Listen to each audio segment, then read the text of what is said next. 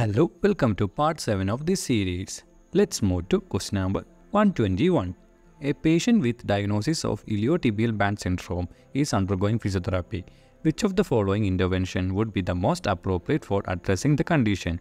Option A, hip abductor strengthening exercises. Option B, cryotherapy. Option C, ultrasound therapy. Option D, corticosteroid injection. And the answer is option A, hip abductor strengthening exercises. Now let's move to question number 122. A patient with diagnosis of patellar tendinopathy is undergoing physiotherapy. Which of the following intervention would be the most appropriate for addressing the condition?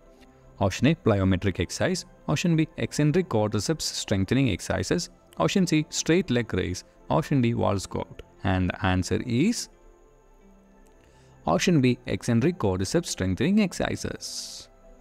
Now let's move to question number 123. A patient with a diagnosis of Achilles tendinopathy is undergoing physiotherapy. Which of the following intervention would be the most appropriate in the initial stages of treatment? Option A, eccentric calf strengthening exercises. Option B, extracorporeal shock wave therapy. Option C, activity modification and relative rest. Option D, heel raise. And the answer is option C, activity modification and relative rest. Now let's move to question number 124.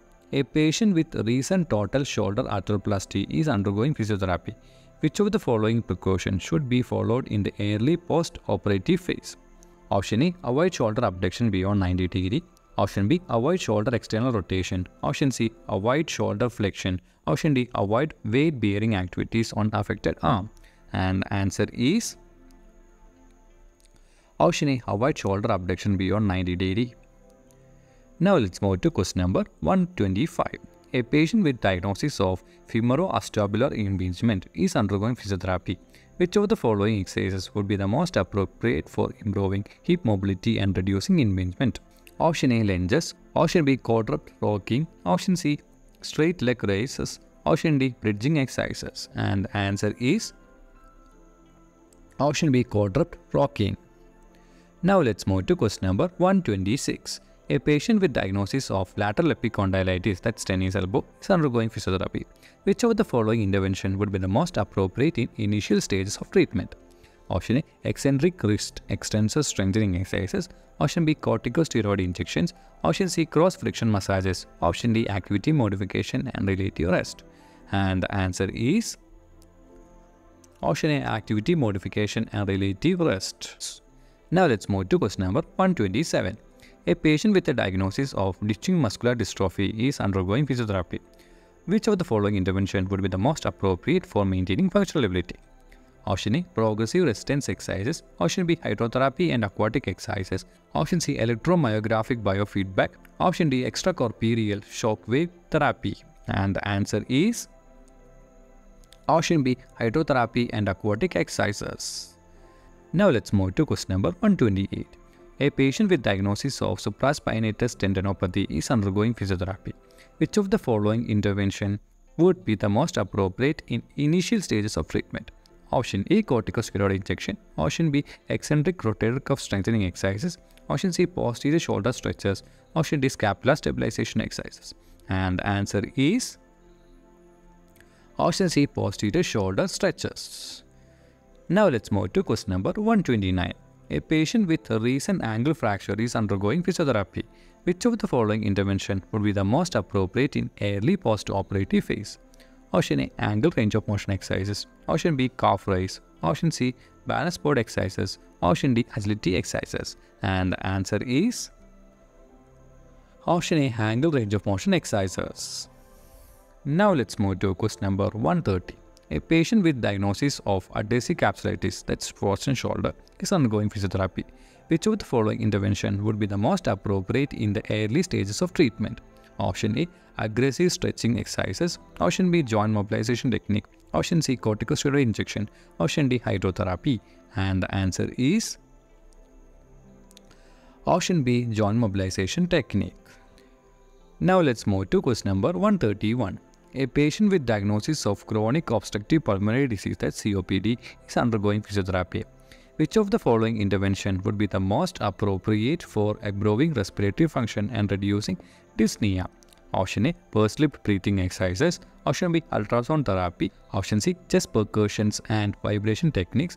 And option D, cervical traction. And the answer is option A, pursed lip breathing exercises. Now let's move to question number 132. A patient with diagnosis of Meniere's is undergoing physiotherapy. Which of the following intervention would be the most appropriate for improving balance and reducing vertigo episode? Option A, vestibular rehabilitation exercises. Option B, ultrasound therapy. Option C, TENS. Option D, iontophoresis. And the answer is option A, vestibular rehabilitation exercises. Now let's move to question number 33. A patient with diagnosis of greater trochanteric pain syndrome, that's trochanteric bursitis, is undergoing physiotherapy. Which of the following intervention would be the most appropriate in initial stages of treatment? Option A, corticosteroid injection. Option B, hip abductor strengthening exercises. Option C, hip stretches and soft tissue massages. Option D, gait retraining. And the answer is option C, hip stretches and soft tissue massages. Now let's move to question number 134. A patient with a diagnosis of plantar fasciitis is undergoing physiotherapy. Which of the following intervention would be the most appropriate for addressing the condition? Option A, extracorporeal shockwave therapy. Option B, stretching exercises for plantar fascia.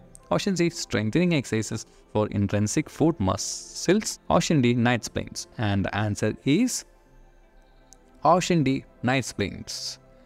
Now let's move to question number 135. A patient with diagnosis of cervical radiculopathy is undergoing physiotherapy.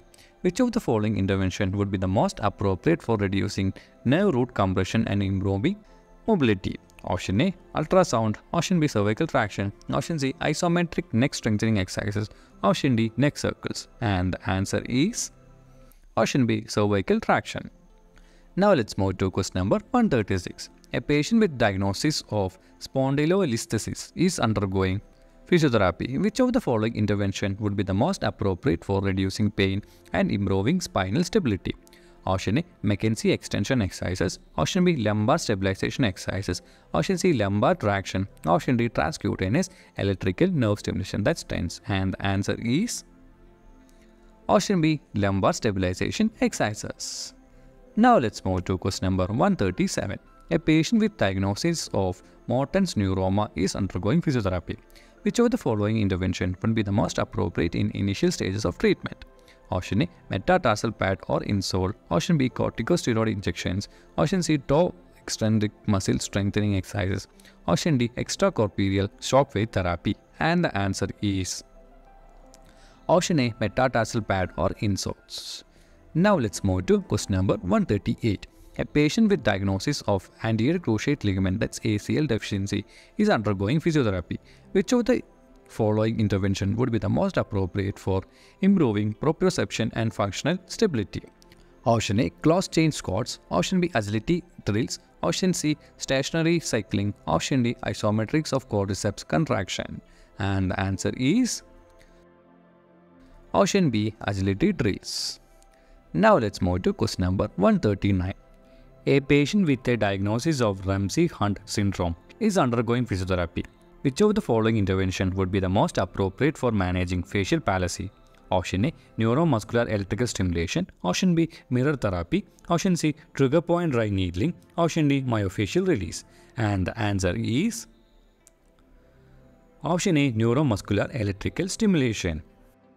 Now let's move to question number 140. A patient with diagnosis of patellofemoral pain syndrome, that's PFPS, is undergoing physiotherapy.